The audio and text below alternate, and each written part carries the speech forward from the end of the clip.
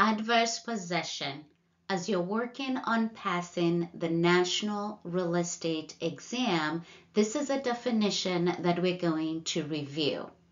It falls under the topic of property ownership for those of you exposed to PSI exams, which is about 20 plus states. Property ownership offers 8 questions out of 80. Towards the end of this video, we're going to go through the breakdown so that you are aware of what you need to review to pass that part of the exam. So property ownership is 1 out of the 11 topics. You might have heard the definition of bundle of legal rights. This is the one that goes through when you own property, what it is that comes along with those rights, leading us to this term, estate in land. Estate in land is going to go through how much of the property do you own? Are there any limitations that are attached to the property? For example, deed restrictions. How long do you have access to this property in terms of your rights? It is broken down into 2, freehold or leasehold. Freehold is indeterminable, meaning it goes on until who knows. Is it based on someone's life under life estate? Or is it fee simple where it goes on until something happens, but it goes on, essentially could go on forever, and we'll go through that. The other type of estate in land is leaseholds. These ones have a definite expiration date, whether it's under estate for years, periodic tenancy, estate at will, or estate at sufferance. There's a video you can check out that goes through that particular topic. Click on the link above for you to access it. The bundle of legal rights offer me the opportunity to dispose of the property. That right is broken down into 2 ways that I can transfer the property: voluntary alienation or involuntary alienation. What are the differences? We're going to review each one of them, starting off with voluntary alienation. Voluntary alienation, just like the word sounds and the image for those of you who are watching, this one is by choice. You made the choice as to how the property is going to transfer. So during your lifetime, you are going to decide how you're going to dispose of the property along with the rights that came along with it. How do you do this? You're either going to give it as a gift to someone, or you're going to sell it. This is accomplished through a deed. Or ahead of time, you are deciding when your time comes about, when you're no longer with us, who will be owning that property. So you set up a will, and in that will, the device is known as a property, and you will elect the devisee, the person who is going to get the property when you're no longer with us. That is under the topic of voluntary alienation, how you're disposing of the property by choice. This is done through a deed. For some of us, let's review. What is a deed? A deed, simply put, is a piece of paper that is used to transfer the property and the rights along with it. The primary purpose of the deed is to transfer the ownership rights. Sometimes you don't have a choice in terms of how the property ownership and the rights are going to be transferred. This is now when we get to the other side, which is known as involuntary alienation. The couple of ways how this might happen: through descent, escheat, eminent domain, foreclosure, or adverse possession. This again is without your consent or control. Let's go through each one. Let's start with transfer by descent. What does that mean?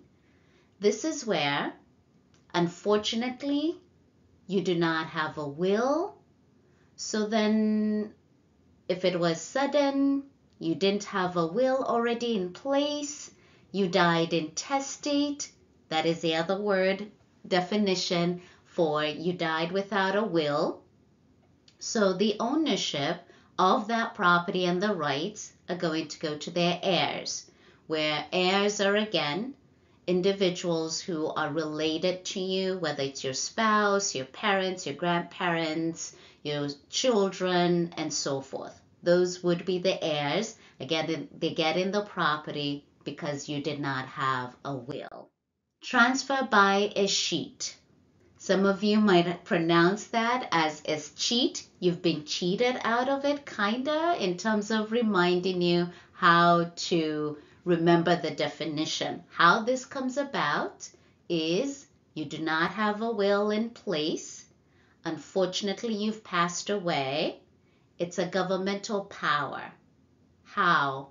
Since you did not have a will, you died intestate, and they have checked around. There are no heirs to receive this property, so then the government will take the property. Again, there are no heirs. That's how the property is going to be transferred to the government. The third one, transfer by eminent domain. Again, remember, you don't have control of this one. Another governmental power. And here's where it is going to go through the process known as condemnation. If I pause here a little bit, there's another video that we review, governmental powers. Some of you might know this with the acronym of PEAT, police power, which is going through zoning, building codes. The E is for eminent domain. Again, the government is taking over the property for public use. Taxation, they're collecting money from you in order to run the jurisdiction, state. And then escheat, we just covered. They get in the property because you do not have any heirs and you passed away without a will. Fourth one, I believe, is going to be through foreclosure. Yes, some of you would say this is under your control because how this one is working is you did not make your payments, and per the contract that you have between you and the lender states that you need to pay them back. You used the house as collateral to borrow money from them, the bank. So here's where the mortgagee, the lender, is reclaiming the property because you used it as collateral, and that is foreclosure. That is under involuntary alienation. Adverse possession. This is where the video is focusing on, right? So adverse possession is to do with how long the person has been using the property. It has to be notorious, it has to be continuous, and it has to be hostile. We pause here to remind you that we have resources available that will lead towards the success of you passing the real estate exam. We have the platform known as PRESS, Pass Real Estate in Simple Steps, that goes through the national content. We also have a Maryland real estate exam study guide that will focus on the Maryland part of the exam. Visit our website, Training with Brenda. So let's go through how sticky adverse possession really is.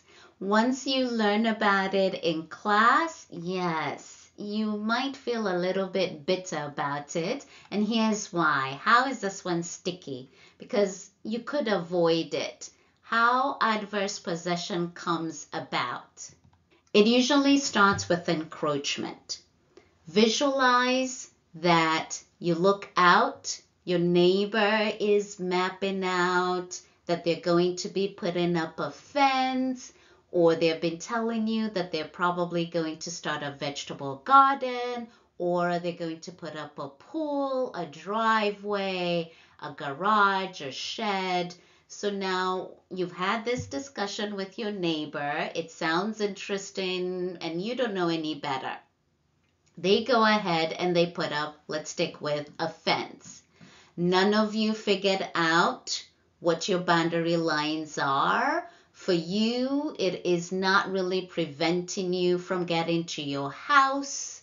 And so it starts off as an encroachment. Let's assume now a couple years have passed by and your neighbor now sells their house. The buyer is going to do a survey, and lo and behold, you find out that that fence is on your side. So it's an encroachment. It's illegally over on your side. Whatever it may be, 3 feet, 5 feet, 10 feet, I'm making up numbers.